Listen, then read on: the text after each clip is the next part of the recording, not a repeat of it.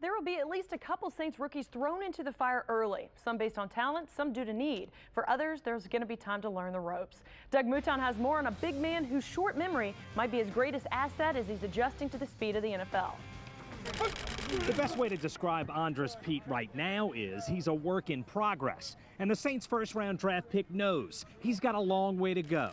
I think Coach Payton said it the other day, move on to the next play. And that's kind of the mentality that I have to have. If I get beat or if I have a bad rep, I can't, think about that and dwell on that. I got to, just move on.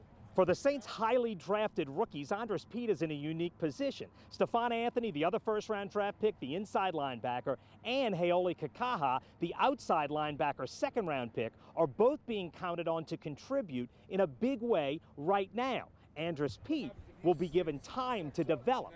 When he was here in the spring, as you've all written about, he didn't show up in very good shape, and so it was a struggle for him because he missed so many days as well. But he's come in, he's a lot better shape, he's moving around. I think he feels more comfortable. The Saints can wait on Pete because they have a quality veteran right tackle in Zach Strief and a budding superstar at left tackle in Teron Armstead. And already Strief has taken Pete under his wing. I think it's helped a lot.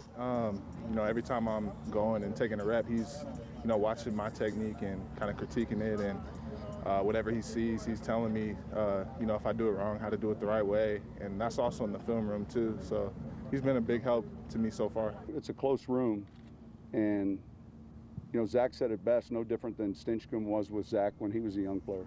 Pete is off to a slow start, but the Saints are not disappointed in him, and he does give the team options. I think he's doing really good things at tackle. I still think he's versatile. He could play either side if we needed it, and I still think he could play inside. Jumbo tight end. I think the guy is what we thought he was. Very good athlete, very large man, and like any young guy, he's still going to, we're going to give him time.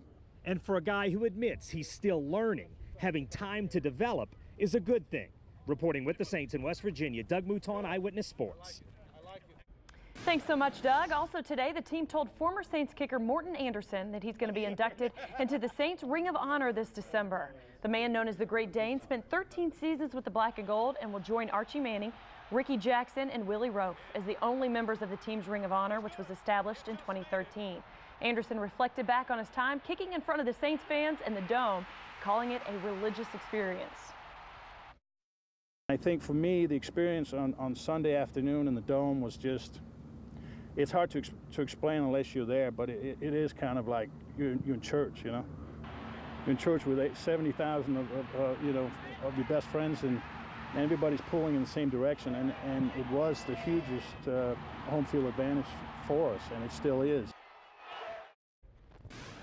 And a couple weeks ago, we introduced you to a group of athletes representing Louisiana in the Special Olympics World Games, which were held in Los Angeles.